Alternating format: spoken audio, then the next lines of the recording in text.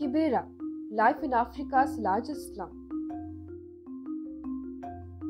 The world is moving towards rapid urbanization, and one of the greatest challenges of urbanization is sheltering the ever-increasing city population. With 54% of world's population living in urban areas, 25% of people end up living in informal settlements. About 1 billion people worldwide live in slums, and the figure is projected to grow to 2 billion by 2030.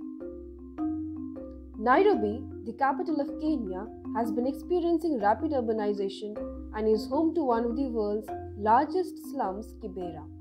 Post the construction boom in early 2000, Nairobi quickly emerged as an important economic center of Africa. The CEPT here has skyscrapers which are headquarters of major businesses and corporations. Nairobi also has many planned neighborhoods, but it houses only 15% of the population. It is the slums in Nairobi which accommodate the remaining 75%, of which 15% reside in Kibera. A similar disparity is also seen in the employment sector, where only 50% of Kibera's workforce is employed, compared to Dharavi, which is one of Asia's largest slums located in India, where the employment rate is as high as 85%. The informal and temporary nature of jobs results in people of Kibera having an average daily income of $1, whereas Dharavi has an average daily income of $3. This has a direct impact on their housing and infrastructure. The housing deficit in Kenya stood at 2 million in 2012 and continues to grow at the rate of over 200,000 units a year. In Kibera, majority of the people live in tin houses, where few houses have an area as less as 9 square meters and the average household size is 7. With a population density of 985 inhabitants per hectare, it is still far less than the 3,547 inhabitants per hectare of Dharavi. Housing itself cannot be considered alone for promoting a healthy neighborhood. Provision of basic services like water, sanitation, and solid waste management should also be a priority. Currently, there are 637 private water vendors from where Kiberans buy the water from. On particular days, the women and the children of Kibera spend just under an hour queuing up and carrying back the water. An estimated 1.5 million residents share 600 toilets.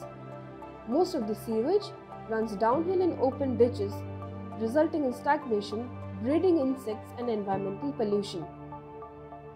All this severely affects the life expectancy in Kibera, which is 30 years of age.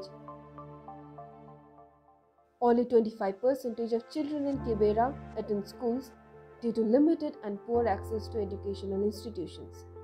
This further limits the upliftment of Kibera.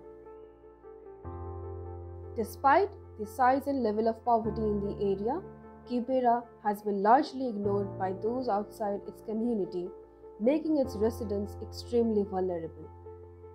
Flooding is a recurring problem in Kibera, causing death and destruction annually, eroding the already limited assets of poor households and stalling economic activity. But this is changing with the help of government efforts.